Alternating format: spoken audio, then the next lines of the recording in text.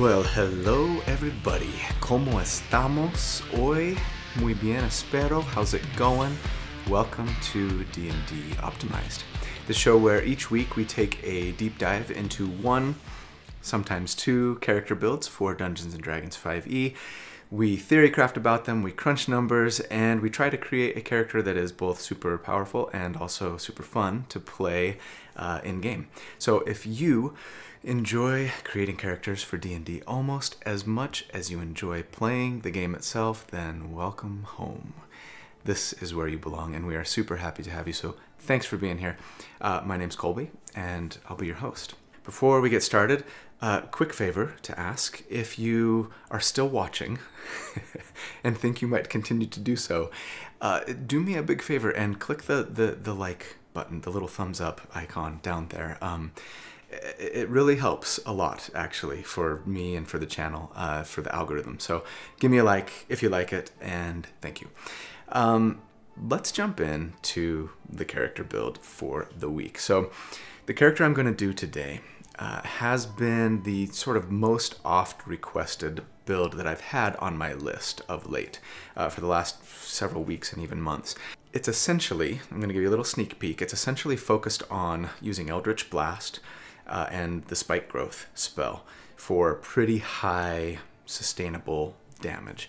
I think the time has finally come to dive in and to see if we can figure out a way to really kind of get the most out of this character concept that I've seen, several people take a stab at before and recommend and suggest. For this version of the character, like I said, we're going to be focused on sustained damage per round.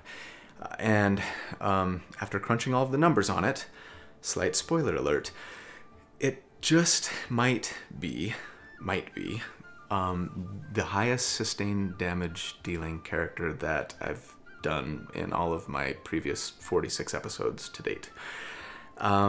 So that's kind of exciting. And I wanted to talk briefly as a preamble before we jump in about sustained damage per round, sustained DPR. For those of you who have been watching my channel for a while, you know, I love creating characters in this vein, right? It is by far my most oft used sort of character role, character build, looking for like good sustained damage. I know it's not everybody's favorite cup of tea necessarily, although this character, for the record, will have some great burst potential too, and you could even tweak it to get even more. But anyway, I don't know why. I am just, I'm a huge sucker for like reliable numbers. I think it's the reason why I tend to shy away from and kind of dislike like chaos magic and stuff like that, as we've joked about often on the channel. I just want dependability. It almost feels, though, I think, a little counterintuitive, right? In a game where literally almost everything we try to do hinges on a roll of the dice, I complain about chance and unpredictability. In a way, I suppose at least part of the reason why I create these character builds at all is almost to do my very utmost to like eliminate as much luck or chance as I possibly can from the game, and to get a character as close to reliable as possible, whether that means like damage that you can do reliably or damage that you could survive reliably, whatever the role, whatever the character sort of archetype. Again, that's just me. And so, yeah, like the Deck of Many Things is probably my least favorite magic item in the game, for example. And I know you think I'm a heretic, and that's okay because I love you anyway. So what do we mean when we're talking about sustained DPR, or at least what do I mean? I think the way I like to define it, at least, is damage that a character could do like every single turn without spending like all of their resources essentially to do it. Not zero resources, but few enough that we could reliably put out those kinds of numbers on every turn for at least one entire combat round, is kind of how I guess I've sort of defined it in my head. If not more, and ideally more, and oftentimes more with these builds. But, there are some that rely, say, for example, on your highest level spell slot for concentration in order to get that sustained DPR. And in that case, yeah, oftentimes it might only be good for like one combat round a day or something, right? But at the very least for an entire combat session. So Is DPR a perfect tool? No. Is it useful though? I think so. You know, of course, we won't always be able to count on the numbers that we crunch and report on every single turn, as there can be so many variables, right? For the types of enemies that we fight, for the companions that we fight with, for the situation that we find ourselves in, the terrain, you know, the roll of the dice, of course, and a myriad of other factors that can come into play. And thank goodness for that, right? Or else I think the game would get a little stale, a little boring. But I like to use DPR to help me figure out a character's relative damage potential, and I'm guessing that most of you do as well. Now, as for the build today, a lot of the times when I multi-class, I will kind of come up with a good sort of story reason for why we're taking different classes at different times throughout the build. Today, I'm going to be bouncing around a lot, sort of back and forth between two different classes. And so I think for that reason, I'm not going to come up with a great story reason necessarily for this character to be, you know, taking levels in X at one point, levels in Y at another. If you or your DM don't love a lot of bouncing around between two or more classes without a good story reason, feel free to take all of your levels in one class first and then, you know, move on to the next class next if you need to, and let me know in the comments what your story might be for this character and your justification for multi-classing, if that's something that you or your DM, you know, really like to see for a multi-classed character. As for me, I'm gonna call this like my own custom class, like we've done, you know, in the past sometimes, right? It just happens to have, you know, X of one class as per the rules and Y of a second. And sometimes the progression of this particular character class is to take X, and sometimes, you know, it's to take Y, and that's just how this particular character class progresses. And, you know, we'll call it the Eldritch Bramble, or the Briarlock, or the Cheese Grater. I know, it's terrible, but I can't help it, because I think it conveys a great image for what this character actually does in-game. And so, I present episode 47, the Sorlock Cheese Grater. What is that? What is that lovely custom artwork, you say? I'm glad you asked, because it gives me a chance to tell you guys about an upcoming collaboration that I'm super excited about. So this art that you're seeing right now was specifically created for this character for this episode by a new friend of mine named Randall Hampton. He's an author and illustrator of the Little Game Master series of children's books. He is the host of the show Drawing Conclusions on the Geeks Like Us Twitch channel, and he's a D&D illustrator. Next month, Randall and I are going to be doing a collaboration that I'm super excited about, where basically I'm going to present my weekly build without him having any sort of prior knowledge about the character that I've created for that week, and he's actually going to draw it as I present the character build. It's going to be a lot of fun. Stay tuned for more info on that in coming weeks. Our plan is to record it on the 21st on his Twitch channel. I will be posting it here on the 22nd, the next day, because we're going to do it at night. If you want to follow Randall, please do. He's a super nice guy and a very talented artist, as you can tell. Follow him on Twitter and or Instagram, and I'm going to post links to his Twitter and Instagram accounts in the video description, so check that out. Thanks, Randall. I really loved your vision of this this Eldritch Cheese Grater. At level 1, our class to start off with is going to be Sorcerer, actually. I'm a sucker for proficiency in Constitution saving throws when we're going to be concentrating on a spell regularly, and we definitely are. So that's my main reason for wanting to take Sorcerer here, though we were planning on taking some levels in it eventually anyway. I don't mind starting with it, but you don't have to if you really don't want. As for the race, we're going custom lineage. There are 2 feats that we really want, and just makes our early game especially a lot stronger if we can start off with one of them. As for that free feat, we're going Crusher, actually. So the Crusher feat gives you a +1 to Strength or Constitution. We'll take Constitution. We are told that a critical hit that deals bludgeoning damage, gives you advantage on all of your attack rolls thereafter on that turn, which is really great, actually, a nice little perk. And then most importantly for us, once per turn, when you deal bludgeoning damage, you can move the target 5 feet to an unoccupied space if the target is no more than one size larger than you. They don't get a save. There's no restriction on what direction they're moved, so long as it's unoccupied. Many of you know why I'm doing this.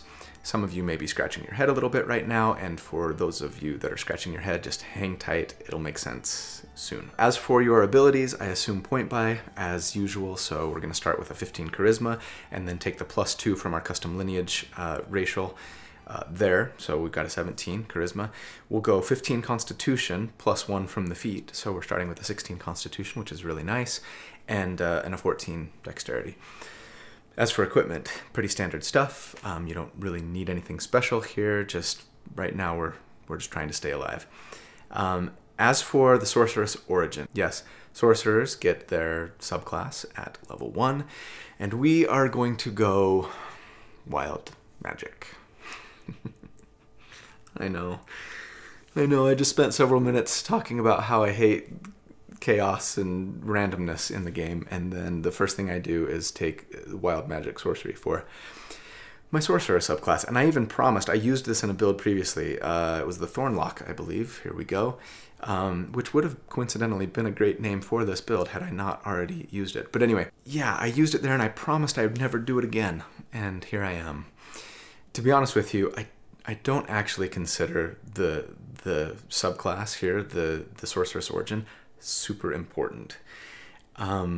If you like having a better spell list for, from Aberrant Mind or Clockwork, go for it. If you like having access to the Cleric spell list, take Divine Soul. If you really love Shadow Magic for whatever reason, do it.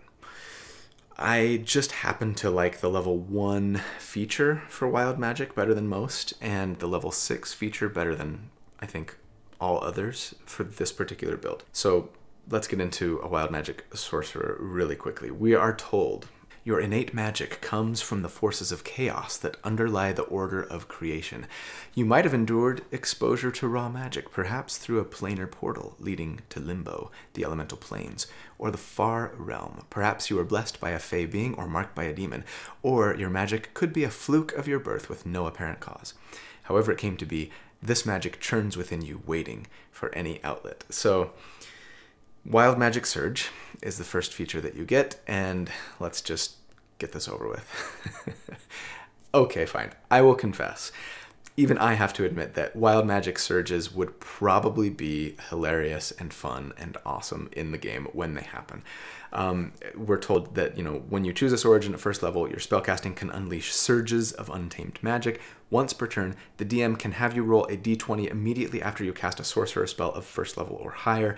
If you roll a 1, then you roll on the Wild Magic Surge table to create a magical effect, and it's this big long table filled with all different kinds of crazy things that could potentially happen, right? The truth is, most of the things that could potentially happen to you on this Wild Magic Surge table are either innocuous, like growing a beard of feathers that lasts until you sneeze, or your hair falls out and then grows back the next day, or are straight up boons, casting Levitate on yourself, recovering hit points, or like all of your spells deal max damage. Some, of course, are either minor nuisances or downright potentially catastrophic for your character, like turning into a sheep for 1 minute, or casting Fireball centered on yourself, or not being able to speak and thus not be able to cast spells with verbal components, right? But regardless, more often than not, you'll either be like, okay, cool, or at the very least, that is freaking hilarious, even when the thing that happens is bad. So I can live with that, right? The reality is your DM is probably not going to have you rolling on the Surge table all that often, especially since we're not going to actually be casting sorcerer spells particularly that frequently, at least not in like the early and mid game. So let me know. I'm actually curious. Let me know in the comments if you would, like the funniest, awesomest, or most devastating thing that's ever happened to you or to one of your friends, playing a Wild Magic Sorcerer here. Obviously, it can make for some great story moments, but the thing that was more attractive to me here was the Tides of Chaos feature that you get as a wild magic sorcerer. Once per long rest, you can get advantage on one attack, one ability check, or one save, and you regain this feature each time your DM has you roll on the Wild Magic Surge table. So now at least there's a little silver lining to having to roll on that table, even if it's a bad result, right? And an advantage is nice. It's kind of an at-will inspiration almost. So can't complain about that, right? We also, of course, get spells as a first level sorcerer. We get some cantrips, we get some first level spells. Nothing too crazy here. I just kind of get the usuals for damage, for survivability. So we're talking Mage Armor, of course, would be really good. We're a little bit squishy, but Mage Armor plus our Dexterity gives us a 15 armor class, which isn't terrible for now. Just make sure that you're standing 25 feet away from your friends when you cast it on yourself at the beginning of the day in case like a fireball explodes. Stupid wild magic. Pick up like Firebolt and or Thunderclap, you know, Message, Ice Knife, Burning Hands for some AoE, you know, things like that, the usuals. At level 2, it's time to build up the core of our character now. So we are going Warlock 1. At Warlock level 1, we also get to choose our subclass, our otherworldly patron, and we are going with the Genie subclass. I think, honestly, this is my favorite Warlock patron for pure flavor, at least. And also, it's really powerful. Here's what we're told. You have made a pact with one of the rarest kinds of genie, a noble genie. Such entities rule vast fiefs on the elemental planes and have great influence over lesser genies and elemental creatures. Noble genies are varied in their motivations, but most are arrogant and wield power that rivals that of lesser deities. They delight in turning the table on mortals, who often bind genies into servitude, and readily enter into pacts that expand their reach. So now our magic, I'm guessing, our wild magic has somehow attracted this patron, this genie of ours, and so we enter into a pact with them. And we do, at level 1, have to choose our genie kind. We get a choice of a few, and we are going to take the Dao Genie as our genie kind. That's important. It will affect a couple of important things for us. First off, it gives us access to a staple spell that we will be relying on pretty much for our entire career, which we'll get to in a minute. And in addition, it's going to affect the type of damage that we do. So the next feature that we gain access to here is the Genie's Vessel feature. There's so many awesome things about the Genie's Vessel that I need to talk about. So our genie gives us a tiny object that grants us a measure of their power. It can be an oil lamp, an urn, a ring, etc., etc. And while we are touching it, we can do two things. One, our bottled respite. So, or respite, if you prefer. As an action, once per day, you can go inside your like magic lamp. I love how the script gets flipped here, right? The genie doesn't live in the lamp, and they don't come out when we rub it, but we can go inside it if we want to. It's your own sort of cushy little home away from home. You can hear what's going on outside while you're in there.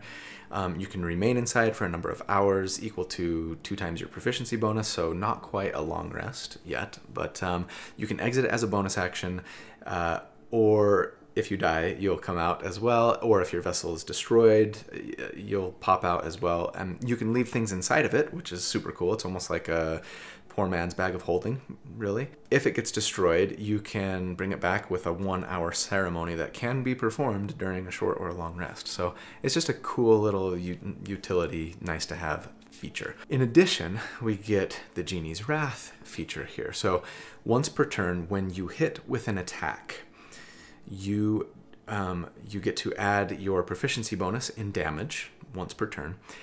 And since we went Dao for our genie kind, that damage is bludgeoning damage. And since we took the Crusher feat, that means that when we hit them with an attack, even if it's a spell attack like Eldritch Blast, right, the extra 2 points of damage we do right now, because that's our proficiency bonus, will be bludgeoning damage, which means we could, if we wanted to, move the enemy that we hit 5 feet, right? Forced enemy movement is always really handy, but especially powerful for us, as you will soon see.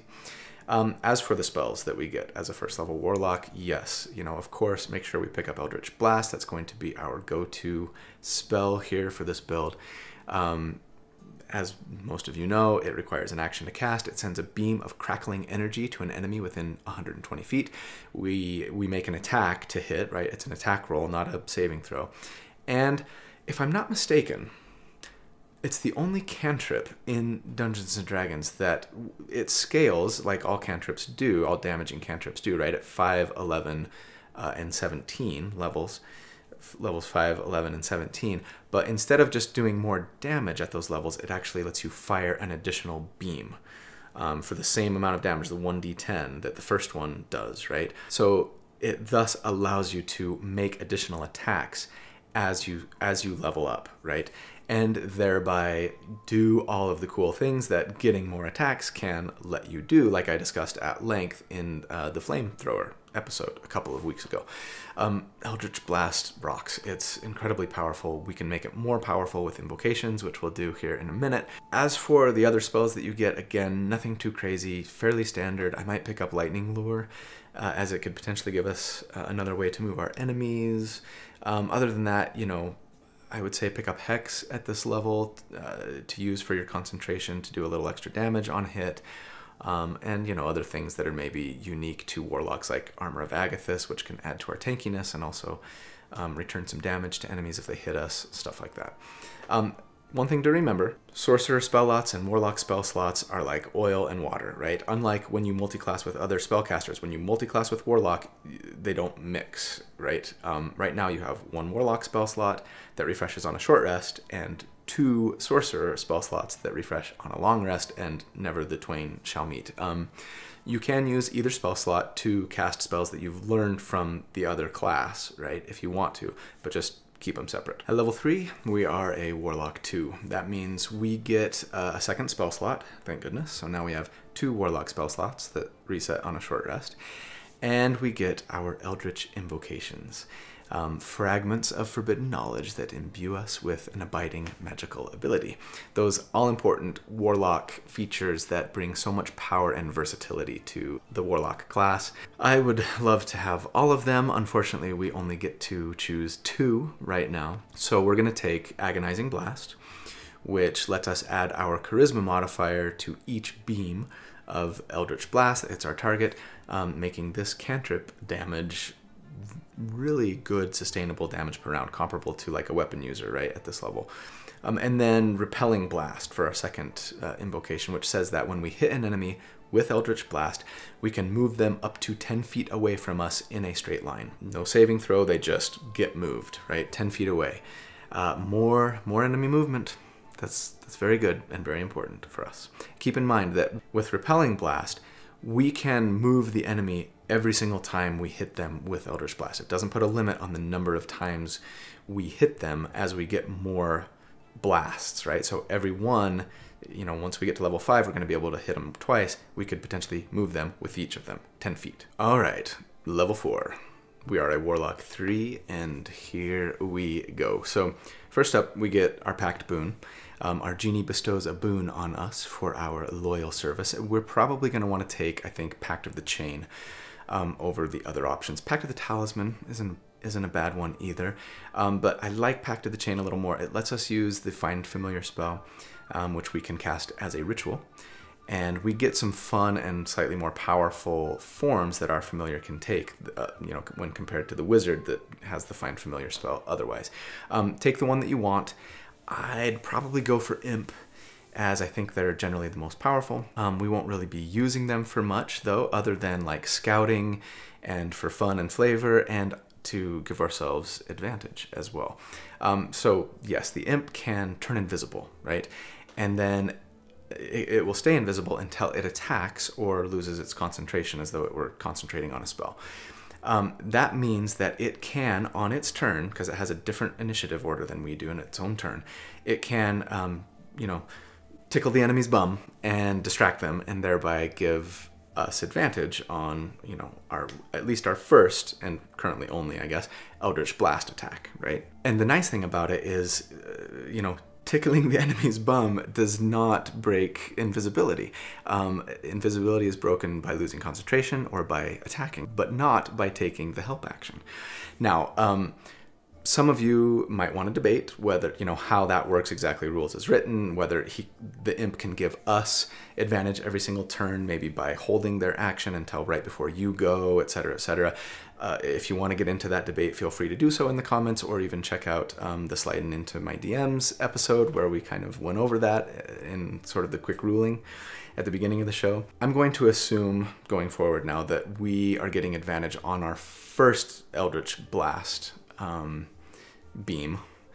And again, like I say, right now we only have one, but anyway, that's going to change in a second. And that actually does wonders for like our damage and our reliability on forcing enemy movement. And speaking of which, yes, as a Warlock 3, we now get second level spells. And the one that we really need to talk about is the Spike Growth spell. So we only have access to this because we chose Dao as our genie kind. Warlocks do not otherwise get access to Spike Growth, nor do sorcerers for that matter. Spike Growth requires concentration, takes an action to cast, lasts 10 minutes, and creates magical briars and spikes and thorns on the ground in a 20-foot radius. So for those using a grid, that's like an 8x8 square, right? That is difficult terrain, so enemies move at half speed when they're moving through it. And when a creature moves into or within the area, they take 2d4 piercing damage for every 5 feet they travel. No saving throw, no check against their AC, they just take the damage. And now our nucleus is complete. Beneath the robes we find a warlock, and beneath the warlock we find his nucleus. Going forward, this is how combat looks for us. Round 1, cast Spike Growth. Try to get as many enemies in the area of effect as possible. Round 2, start grating the cheese, right? You pick a target that's probably between you and the Spike Growth, or maybe even still inside the area. Hit him with an Eldritch Blast. Move him 10 feet for doing so, thanks to your invocation. And so that's going to cause them to take a little extra damage, right? 2d4 for every 5 feet that they move, so 44 damage there. And then apply the bludgeoning damage that you get from Dao Genie, right? It's 2 extra damage, but because it's bludgeoning, and because we have the Crusher feat, now you can move them an additional 5 feet, right, for 2d4 more damage on top of what you've already done. And you giggle with glee as your enemy screams at all the thorny damage, and rinse and repeat. In a moment, I'm going to put this up on a grid, actually, using Roll20, not a sponsor yet. So we can kind of talk about the area of effect and the damage and some important things to consider, but let's get a couple more levels first before I do that. One note about Crusher. Some of you may be asking, is it really so important to get that extra 5 feet of movement that we would like sacrifice a whole feat to get it? In my mind, yes. Doing an extra 2d4 of damage once per turn is nice, but couple that with the fact that it just gives us more ways to like manipulate and position and move our enemies exactly where we want them, I think is definitely worth taking, especially early on, since right now we don't have other ways to move an enemy in a direction that we want other than a push, right? So that lets us pull as well, or move them sideways, or even up in the air, some are going to say, if we wanted to, just to kind of make sure that we keep them exactly where we want, try and keep them in the middle of that briar patch, as it were. All right, at level 5, I actually think I'm going back to Sorcerer for a minute. You don't have to do this. Doing so gives us some great burst damage potential, and maybe more importantly, actually lets us get our whole rotation going with the Spike Growth and things right in the opening round. Instead of having to wait a turn.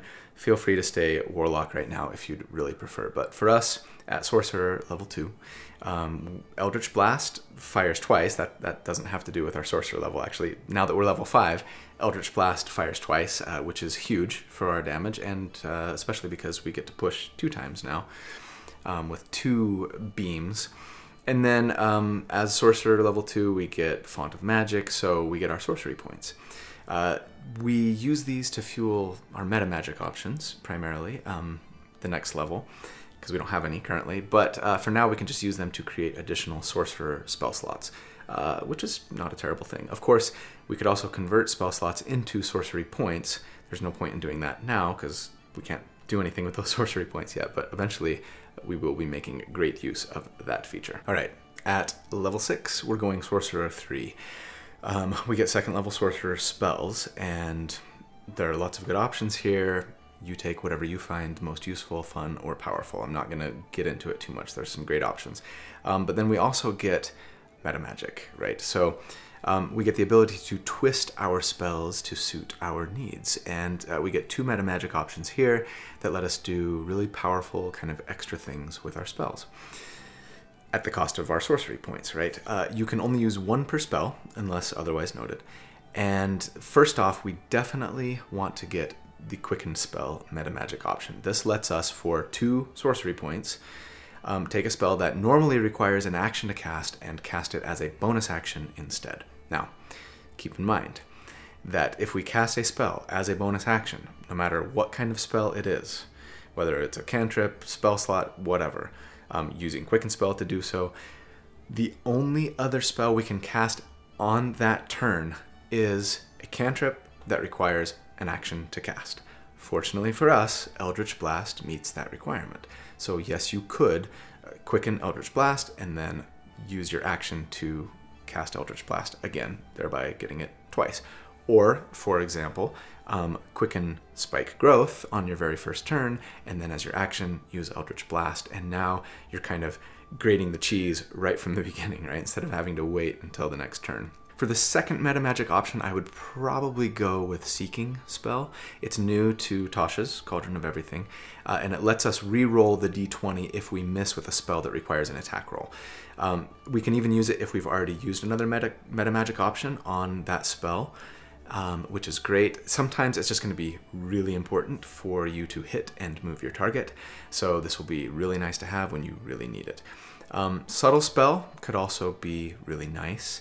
Letting you cast a spell without somatic or verbal components, meaning you might be able to, for example, like lay down some Spike Growth without your enemies noticing until it's too late and kind of, you know, get the jump on them there at the beginning.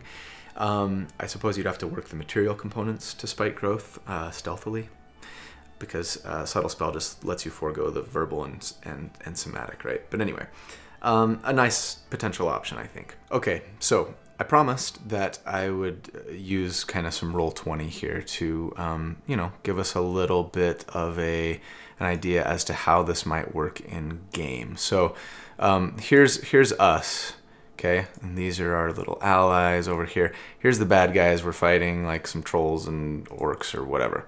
So beginning, you know, round 1, this is you. You're going to quicken Spike Growth and cast it like this behind your enemy that you're going to be attacking, and then you're going to Eldritch Blast them. Boom, boom. They move 10 feet doing so, taking the Eldritch Blast damage and, of course, the damage from Spike Growth. You're going to hit them again with your second Eldritch Blast beam to knock them here, and then, you know, with one of those attacks, whichever one that hits, if you want to, you can move them, thanks to Crusher, an extra 5 feet. That might just be to here. You know, you might want to pull them forward, whatever you want to do. Keep in mind that on subsequent rounds, if you wanted to, you could, if you had the sorcery points to do so, and of course, you can convert your sorcerer spells to sorcery points, which I would probably do, at least convert 1 or 2 spell slots so that you can, you know, do a couple of quicken spells, right? But so for burst damage here, you could potentially fire Eldritch Blast twice, right? So 1 beam, 2 beams, that's your quicken spell, then 3 beams, 4 beams, and one of them with the Crusher, you maybe pull them forward, I think, 5 feet. And then on their turn, right, they're going to have to decide if they're a ranged enemy. I guess they can make ranged attacks, so try and do this against melee enemies. If they want to get to you, they either have to run through all of this, right, which would be silly, or they probably go boom, boom. They take an extra 2d4 of damage going through that final square. That was difficult terrain, so that cost them 10 feet, 15 feet, 20 feet, 25 feet, 30 feet. They have to dash 5, 10, 15, 20, 25, 30, and they'd still only be right here at the end of their turn. So that's now, of course, fantastic control, as well as damage that you've been dealing to this particular character, not to mention, you know, these other characters that maybe you caught in your little Spike Growth area. So let's do a damage report for level 6. I'm assuming that we're hitting an enemy just with 2 Eldritch Blasts. You know, we don't have the sorcery points currently anyway to sort of call that sustainable, right? To quicken a spell every single turn. So just 2 Eldritch Blasts, one with advantage, thanks to our bum tickler. Both of them with a +3 to damage from Agonizing Blast, because that's our charisma modifier right now, pushing the enemy through 10 feet of thorns and thistles. One of those attacks pushing an additional or pulling an additional 5 feet of move speed through the briar patch, and doing an extra 3 damage thanks to our Genie Patron. That's our proficiency bonus right now, for a total of 2d10 plus 10d4 plus 8 damage. So against an enemy with a 10 armor class, that is 43 damage per round on average, and against an enemy with a 15 armor class, that's 34 damage per round on average. Pretty solid DPR. I would call it kind of upper half of the pack when compared to other sustained damage builds that I've done, which is good. It also provides some really nice control, of course, though potential drawback, right? It could potentially make things a little difficult for your allies, depending on how many of them are melee and whether or not they have to wade through your briar patch to get to the bad guys, right? We'll kind of talk about that a little bit more in the final thoughts, but something to keep in mind. All right, at level 7, we're a sorcerer 4, and we get an ability score increase or feat. I'm going to recommend taking telekinetic. Telekinetic was, again, new to Tasha's, and it's a fantastic feat, especially for us. It's a half feat, first of all, which means that we get to bump our charisma by 1, and we had a 17 before, so now we're an 18, which is fantastic. And then, as a bonus action, we can force an enemy to make a strength saving throw against our spell DC, which is a 15 at the moment, not terrible, or be moved 5 feet away from or towards us. So now we have a sort of a weaponized bonus action, since that means we get to drag them through spike growth, right? If we, and so it's great to use if we don't have or don't want to spend, you know, sorcery points to do a quicken spell as a bonus action. Now we can, you know, at least get this telekinesis going to move them, cause them to take damage, and increase our control and our ability to kind of position the enemy where we want them positioned. The biggest downside, of course, to telekinetic is that the enemy gets to make a strength save, which is among the higher saving throws that most enemies that you'll face, at least at most tables anyway, in D&D, among the higher saving throws that enemies have. Still, it should work more often than not, but I would like to get our DC a little bit higher, and to that end, at level 8, we're going to go back to Warlock for a minute. So we're a Warlock 4, and we get another ability score increase or feat. I'm going to say, you know, we bump our charisma, so we're capped now at a charisma 20, and that feels really nice, you know, getting that capped as soon as we possibly can. Especially since we don't have other ways inherently to, you know, increase our chance to hit, or, you know, get advantage other than that on that first attack thanks to our familiar. And also, especially now that our enemy movement, at least some of our enemy movement, thanks to telekinesis, is potentially dependent upon our spell DC.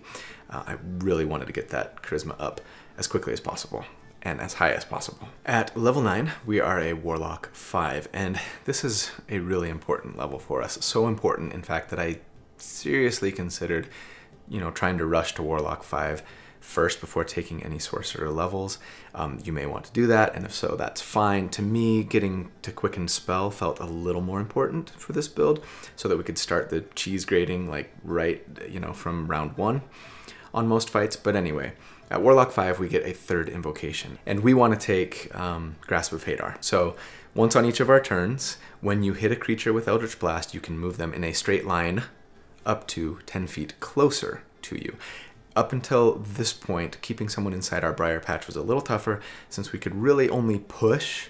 You know, now the Crusher feat let us move them back 5 feet, and telekinetic 5 feet more too, so that's nice, and we don't have enough Eldritch Blasts at this point for it to really negatively affect us and keep us from being able to keep them inside the briar patch. But with this, with Grasp of Hadar, we can now push and pull, which is fantastic, right? And really helps us, you know, kind of keep them positioned right where we want them, as it were. Most enemies could still get out even of the middle of the briar patch with just a dash, right? But they're going to take a lot more damage for it if they're kind of closer to the middle when they do that. It's a bummer that Grasp of Hadar only works once per turn, as opposed to Repelling Blast, right? Which can work on every Eldritch Blast if we want. But once per turn should be enough for us to keep them in the briar patch, at least until very late when we're just getting tons and tons of Eldritch Blasts, which I'll talk about later. Anyway, we also, as a Warlock 5, get 3rd level spells. There's lots of great ones, none of which are going to really change our go-to combat tactics here, so I'm not going to really get into any of them. Pick your favorites. Obviously, you know, Counterspell and Dispel Magic are great options and pretty important. Fly is super useful, though we might not need that later. Hypnotic Pattern, great for control, right? You guys know there's lots of great 3rd level spells. Pick your favorites. Let's do a damage report now at level 9. So we're still just making 2 Eldritch Blast attacks, but now our plus to hit is 3 higher than we were at last check, thanks to, you know, bumping that charisma and our proficiency bonus going up. We also get more movement options, including a bonus action that's going to let us do an extra 2d4 of damage by dragging the enemy an extra 5 feet on our turn. Assuming they fail their saving throw, of course. So, against an enemy with a 10 armor class and a +0 to their strength save, we're going to be doing 55 damage per round on average, and against an enemy with a 16 armor class and +6 to their strength save, which you'll hardly ever see at this level, it would be a 44 damage per round on average. So we've gone up some, not a ton. We've slipped a little more towards the middle of the pack versus other sustained damage per round builds that I've done. And again, of course, for those who don't know, check out in the video description like the links to the graphs that I'm using to like compare these sustained damage builds to one another, and also put, you know, the numbers for this particular build there as well. So as far as I'm concerned, we've sort of completed the core of the build, right? First we had the nucleus, and now the core is complete. We do great sustained damage per round. We've got some solid control. We can put out some pretty impressive burst damage with the help of Quicken Spell to like double fire Eldritch Blast. So the question is, where do we go from here? If we're happy with our current sustained DPR and we really wanted to push the burst damage potential, we could take a couple levels in Fighter, right? That would give us Action Surge and let us potentially fire off 3 Eldritch Blasts in a single round. That would be nice. If we really wanted to push into like higher levels of caster to pick up those more powerful high level spells, I would say we probably just focus on straight Warlock from here. Though straight Sorcerer wouldn't be a terrible option either. What about, some of you are asking yourselves, the Swarm Keeper Ranger? I've seen a lot of people recommend going Swarm Keeper in a build like this because at level 3, Swarm Keepers get this cool feature that says when they hit with an attack, once per turn, their swarm can essentially move an enemy up to 15 feet in any direction so long as it's horizontal, and they fail a strength saving throw against your spell DC. The problem, in my opinion, with going Swarm Keeper here is this. 15 more feet of movement would for sure be really nice. That's 6d4 more damage per turn, but here's the thing. The enemy is gonna get to make a strength save against it, right? Which, like I've said, is probably already gonna be pretty high on average. And it's against our Ranger spell DC, which is based on our Wisdom. And we have not been prioritizing Wisdom in this build. I think at this level, the enemy is gonna make that saving throw more often than not. And unless we're willing to sacrifice a lot to kind of bump our Wisdom, I just don't think it's worth it, right? And even then, I mean, we're talking 3 levels, first of all, to get there, and a couple of ability score increases probably to get a semi-reliable 6d4 of damage per turn, and it just doesn't feel that great to me. Yeah, we'd get some other nice things from Ranger, right? Medium armor, proficiency, shield, that sounds nice. You'd get some utility, more spell slots, but I just don't think it's worth it. I think there is definitely a build out there for a Swarm Keeper cheese grater, right? I just don't think it's this one. You may disagree, and if so, and you really want to go Ranger here, knock yourself out. As for us, I think we're going to sort of split the rest of our time between Warlock and Sorcerer. There are some great reasons for picking up more levels in each, I think, and you guys know me, right? I love to kind of push the limit of anything as far as I can. So with this Briar Patch thing, I really want to kind of see how far we can take it. And even if that means foregoing other things like higher level spells and stuff like that.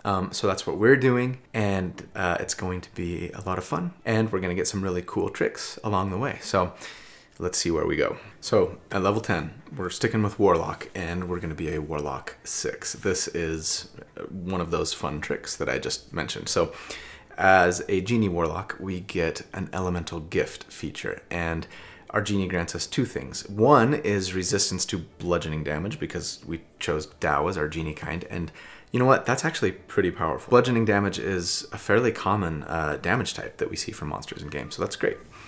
More importantly, I think we get the gift of flight. So proficiency bonus times per day. As a bonus action, we get a flying speed of 30 feet, and it lasts for 10 minutes. That's incredible.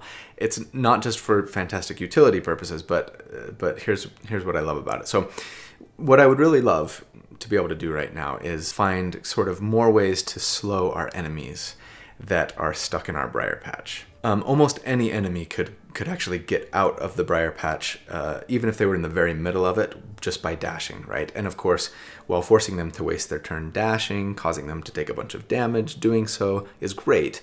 I would love to make things even stickier for our target. So now, if we can fly, we could potentially hit our enemy once, right, to sort of push them into the middle of the Briar Patch, and then fly up above them and hit them with an Eldritch Blast using Grasp of Hadar and pull them towards us 10 feet into the air. This means that they would fall and take 1d6 of damage by falling 10 feet. And while that is worse than the 4d4 that they would take by moving through 10 feet of thorns, if you take any damage from falling, you're knocked prone, rules as written, right? And so now, on their turn, they have to use half of their movement speed to stand up. Many monsters would only then be able to move one square for the rest of their movement, and then dashing would probably just barely get them out of the spike growth area, assuming 30 feet of movement, and depending on where they are in the spike growth, right? But this gets even better at the next level, because when we're level 11 and we're a Warlock 7, we get a 4th invocation, and I would take Lance of Lethargy as our invocation. This tells us that once per turn, when we hit an enemy with Eldritch Blast, we can reduce their move speed by 10 feet until the end of our next turn. So let's take a look at Roll20 again really quick to kind of talk about what this might look like when you kind of do this all together. So let's say you're in combat, you've got spike growth down on the ground, and this is kind of what the battlefield looks like, right? As your bonus action, you give yourself the gift of flight. Ideally, you do this before combat even starts so that you don't have to spend a bonus action here, but anyway. So you're flying.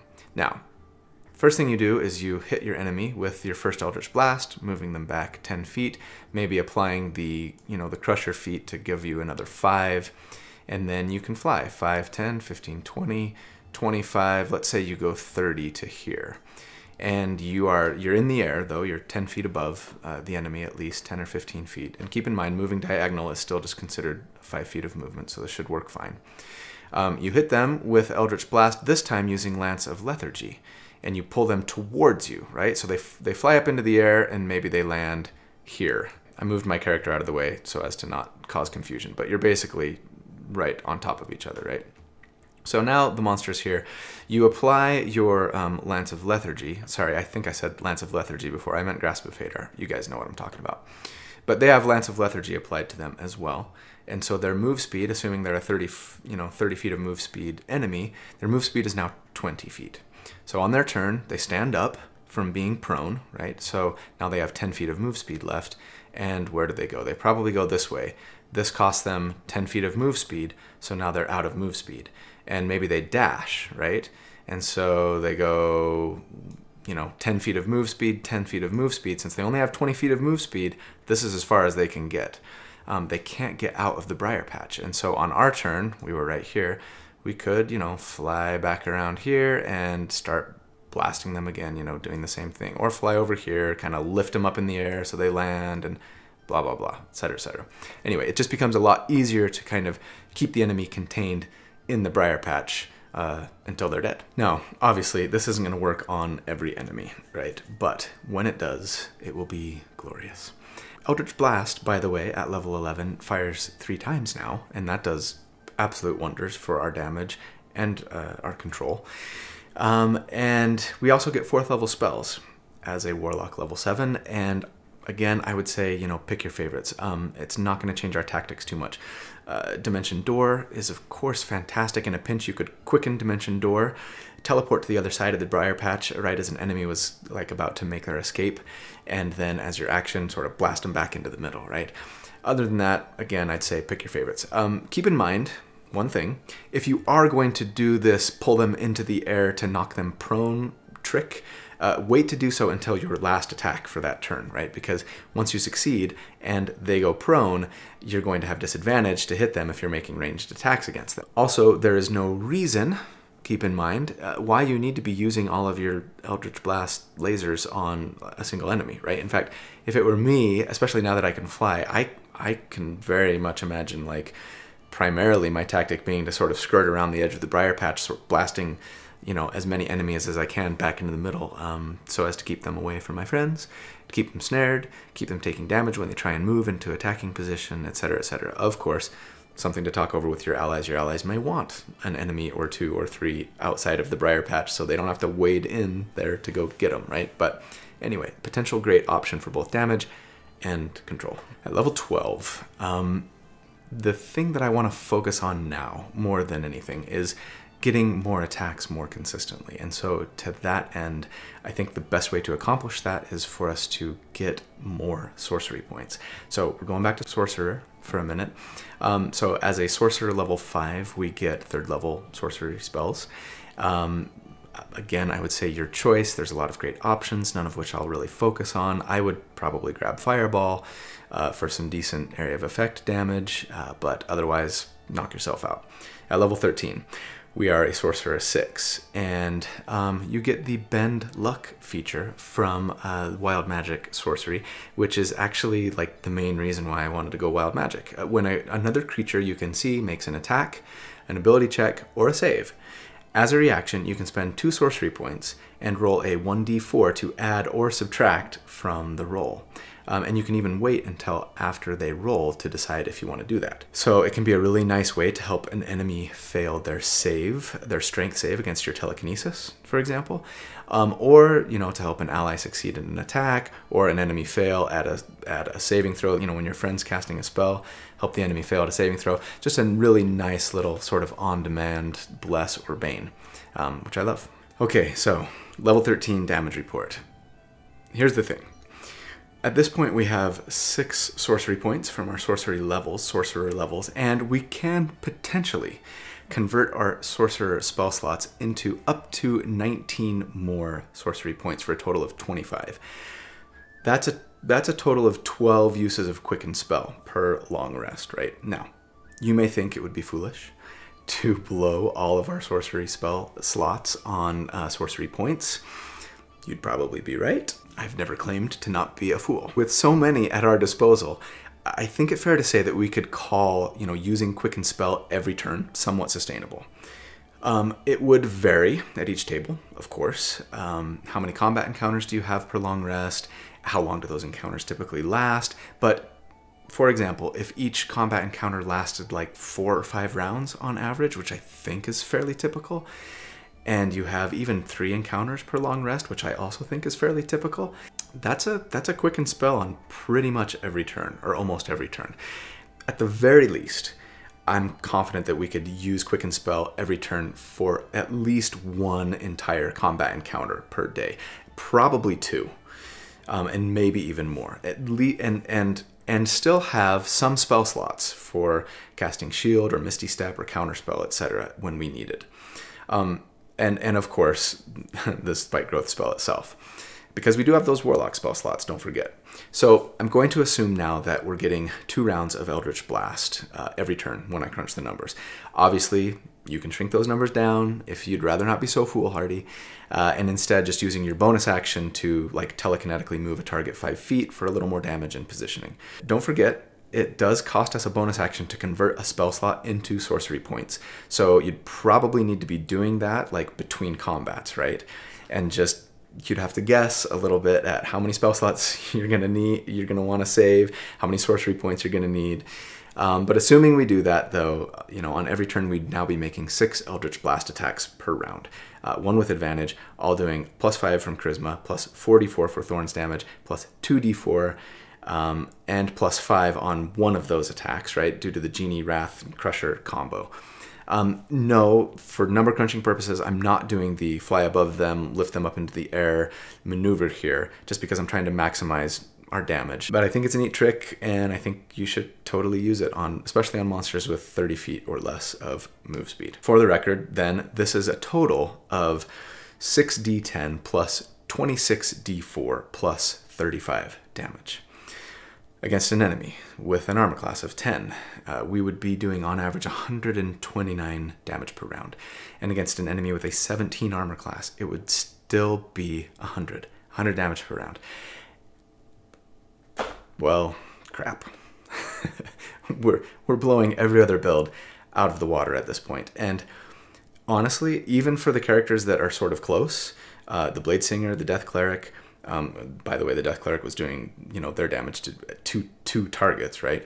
They were using their highest level spell slot for concentration, and so definitely those numbers that I report on that are putting out, if you look in the graph, are only usable like 1 combat encounter per long rest. And in the Blade Singer's case, I was assuming that the target wasn't resistant to non-magical damage that you're doing from animate objects. And in hindsight, I kind of wish I hadn't assumed that at level 13, because it seems fairly unlikely depending on your table and the monsters that you typically fight, right? These numbers are making me nervous because they're really high. So let's keep going and see how far we can.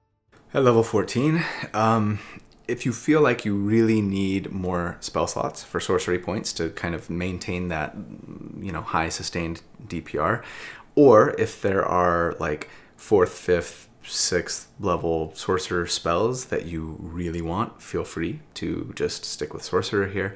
I think I prefer going back to Warlock for a few reasons that we will get into as we go. So first of all, at Warlock 8, which is what we would be here, you get an ability score increase or feat. There's actually quite a few good ones to choose from, I think. For me, it's between 3. Crossbow Expert would be really nice because it lets us make ranged attacks from 5 feet away without disadvantage, right? Typically we have disadvantage. And for those times that an enemy is up in your business, being able to like push them away with your Eldritch Blast and not have disadvantage on that attack would be a really nice to have. I think Resilient Wisdom would be a great choice here because it lets us bump our wisdom, but then also add our proficiency bonus to our wisdom saves. And particularly as we start to get higher level, I think a good wisdom save is important to keep us from getting controlled mostly by enemy spellcasters and things like that. I think Fey Touched might be my favorite choice. One, it also lets us bump our wisdom. So, if you're going to do this and you're planning ahead, I'd probably take an odd wisdom score when you're creating your character. I didn't even talk about it, but it lets us bump our wisdom by 1, and then gives us the ability to cast Misty Step and one other spell of our choice from the Divination or Enchantment School once per day without spending a spell slot. I think that movement becomes increasingly important for this character as we get higher level, especially to try and bounce around from one side of the other, of the briar patch to try and keep the enemies contained and positioned. And since we're planning on using so many of our spell slots for sorcery points, being able to have, a Misty Step once per day without spending a spell slot is super nice. At level 15, we are a Warlock 9, and we get a 5th invocation. I would recommend taking Eldritch Mind. The truth is, I wish I could have gotten this invocation a long time ago, as it gives us advantage on our checks to maintain concentration. And concentration is so important for our damage, obviously, for spike growth, right? Now that we have both proficiency in our constitution saving throws and this invocation, we should very, very rarely be dropping spike growth. We also get 5th level spells.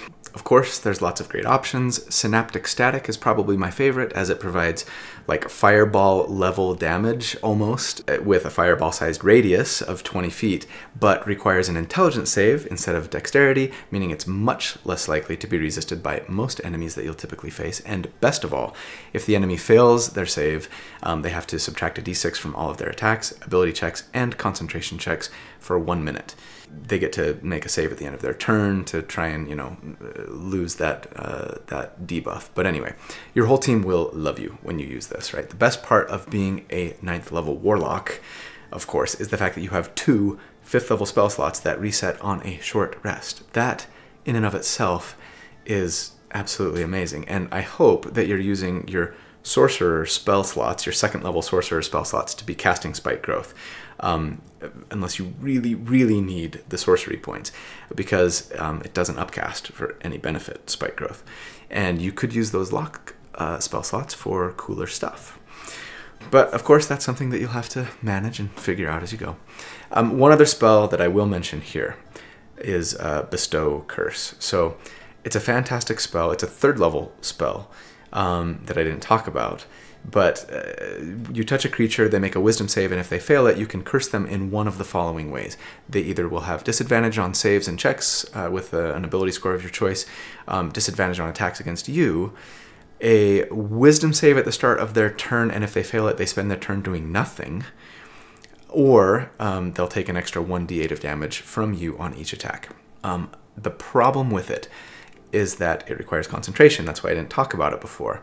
And our concentration is spoken for, of course. However, if you cast it using a 5th level spell slot or higher, it does not require concentration, which is why I'm talking about it now, which just makes the spell mind-bogglingly amazing if you have the spell slot to cast it. Now, I would love to assume that we've cast this on our enemy when I crunch the numbers for the next damage report. I don't think I will, though. The problem is it's an action to cast. Even if it doesn't require concentration, it's an action to cast. So that means even if we quickened it, say, in round 1 or 2 or whatever, then the only other spell we could cast is a cantrip. So we'd quicken, maybe we quicken Spike Growth, Eldritch Blast, and then quicken Bestow Curse, and then Eldritch Blast. I mean, by the time that we kind of really get to see the benefit from this, and by round 3 where we're back to like double Eldritch Blast every round, the target's probably dead, right? So, and it took too long to kind of get going. If you can somehow get this off before combat starts, or maybe get Spike Growth off before combat starts, and then start with like a quickened Curse, Bestow Curse, and then Eldritch Blast, and kind of go from there, I would say go for it. If you're up against a big bad that's going to take, is going to take several rounds to bring down, I'd maybe recommend considering using this. Otherwise, you're probably not going to be using Bestow Curse that much. At level 16, you are a Warlock 10, and as a Genie Warlock 10, you get the Sanctuary Vessel feature.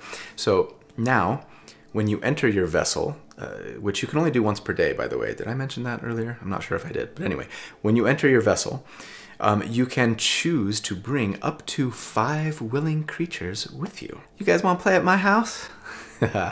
This is so great, right? So you can bring your whole party, probably, depending on your party size, I suppose. And if you stay there for just 10 minutes, you can benefit from a short rest, which is amazing. It's like the catnap spell, right? And anyone who spends hit dice to regain health while they're in there, taking their little short rest, can add your proficiency bonus to the hit points that they gain. Even more amazing. Look at you, little team player. Maybe the barbarian won't be quite as mad at you now for all of the thorns that they're constantly having to pick out of their heels. Finally, at level 17, we are a Warlock 11. We get our 3rd Warlock spell slot now, which is huge. So now we have 3 5th level spell slots that refresh on a short rest. All the other casters are jealous, very jealous of you. You get your first Mystic Arcanum, a 6th level Mystic Arcanum. Just in case you didn't know, 6th level spells and beyond for Warlocks don't use your spell slots. Instead, you get to choose one 6th level spell and cast it once per day. There are so many great 6th level spells to choose from. Mass Suggestion is potentially game-breaking in some scenarios, and depending on your DM. I love Soul Cage. Arcane Gate is nice to have when you really need it, but the one I would probably take for this build is Scatter. So with Scatter, we're told up to 5 creatures within 30 feet of you, and remember, you can fly now, so you can position yourself pretty effectively for this. Have to make a Wisdom save or be teleported to an unoccupied space that you can see within 20 feet, 120 feet of you, sorry. Can you imagine the dismay on your enemies' faces when they finally wade through all the briars and brambles and get out of the briar patch, and then on your turn you quicken spell, scatter, pull them all back right into the middle, and then just keep blasting away at them? They will be so defeated. They will be so sad. One thing to note also, a creature can willingly fail their save for this spell, meaning that, you know, you can use it on your friends to like get across a ravine when a bridge is out or something like that. It can be really handy to have in a pinch.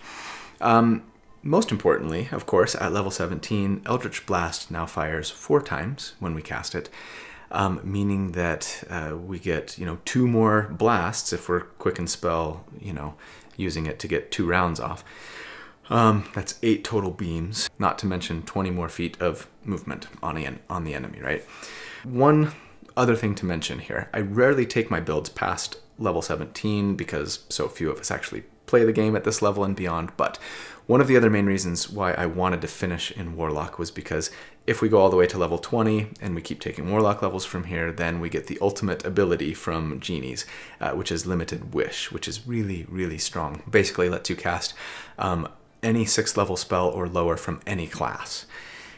And you don't need to meet the requirements or even have the expensive spell components that would otherwise be required. So now, once you use this feature, you can't do so again until 1d4 long rests have passed. But it's incredibly powerful, obviously, and it would be a shame to be a Genie Warlock and never get this feature. So anyway, final damage report at level 17. We now have 8 Eldritch Blasts and 85 feet of movement per turn.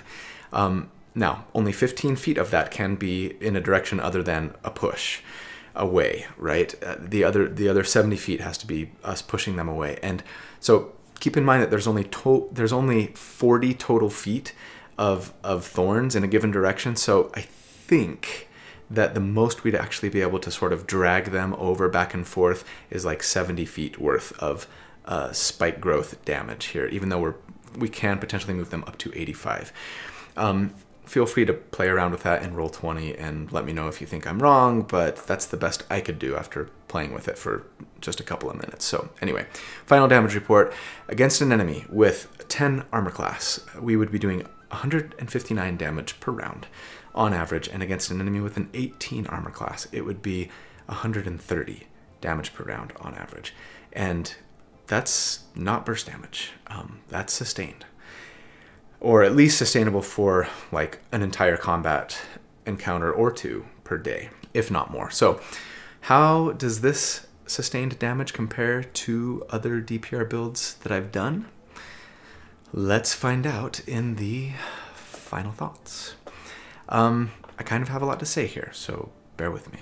As for where this build ranks in relation to my other, my other sustained damage per round builds that I explained in a little short video that I did quite a while ago, well, ladies and gentlemen, we have a new champion. This one beats out Bladesinger by about half a point, with their ranking score coming in at a 77. Rounded down, it's like 77.3 or something like that. The reality is, not only that, but the numbers that I've been giving you are probably suppressed a little because most enemies would likely be moving on their turn to try and get out of the briar patch, right? So your damage per round would very often be at least a little bit higher. Now, of course, that ranking system that I use is not really all that useful. It's just some very oversimplified math that I primarily created just as a way to kind of separate my builds from one another so I could fit them all in a single graph, right? What's more, this build, of course, as we've talked about, is dependent upon the use of sorcery points every single turn, and you might run out of them. But if you're going to call foul for that, then you have to be even harsher on some of my other builds, right? That rely on the highest spell slot you have available for your concentration, like Bladesinger and Death Cleric, or my first Sorlock build, right? The Eldritch, what did I call that one? The Eldritch Sorcerer. If we define sustainable as sustainable for at least an entire combat encounter and maybe more, like I said at the beginning, then this definitely qualifies. Now, of course, there are other potential weaknesses to this build. Most notably, it depends a lot on enemy position. They might not always be in the position that you want them to every single round, right? Where are they when they start the fight? Where are they in round 2, etc. And of course, there are always ways to counter it. But that actually gets me to, I think, the most important point that I want to make here. Honestly, I feel like the biggest drawback to this build might be that it has the potential to be like a little too game-breaking. I could even see like the softest, most kind-hearted, lenient DM out there kind of throw their hands up after a few levels of this and just be like, okay, fine, from now on, all of my enemies can fly, and or, you know, I'm gonna have multiple spellcasters in every single encounter that will all have the counterspell spell, so that every time you try and cast Spike Growth, they're just gonna counterspell it, etc. And when that happens, you'll go from being like overpowered to like fairly trivial really quick. Now, of course, every character in D&D, as far as I'm concerned, can potentially be countered if you have a DM determined to do so, that's determined to like counter you and play a tactics game against you, right? I think most DMs, the good ones anyway, in my personal opinion, wouldn't actively seek to counter your character unless between the two of you you've talked and you agreed that like that's the type of game you want to play. But the more powerful your character is, the more tempting countering you starts to become for your DM, I think. So, as always, but maybe especially with this build, make sure you talk with your DM about the character that you want to create, how it's going to work in game, and whether or not they are on board with the potential disruption and damage that you're about to cause, like for their combat encounters. No, that does not mean that like they have to agree to, you know, fill every single one of your combat encounters with nothing but creatures who only have 30 feet of movement speed, can't fly, can't cast counterspell, etc., etc. But work through it, talk with them about it, right? So that you can both sort of manage expectations as to how well this is going to work in game, how frequently it will work in game, and that will be to like mutual satisfaction, right? And of course, talking with your fellow players here is also especially important, I think. If you have a party full of mostly melee characters, they might get really annoyed with you if they have to go wading through, you know, your briar patch every single time they want to get into range of you know, attacking an enemy. Of course, most combat encounters will have multiple enemies, so you could always focus on just kind of cheese grating one, letting the other ones get out so that, you know, your allies can also mix it up in melee. But just work that out like in a session 0 or whatever before you play. That would be my advice. That is the build for the week. I love you guys so much. I had a lot of fun creating this character. I would love to play it in game, same with all of my characters, but I hope that you enjoyed it as well. Please do subscribe and like and comment so that we can bring you more and better content, especially consider joining the channel if you would. I would really appreciate it. It's not very expensive, but it does give you one little perk of getting like a little written cheat sheet for my build each and every week. That's it. Hope you have a fantastic day. I hope to see you again very soon. And until then, take care. Thanks, guys.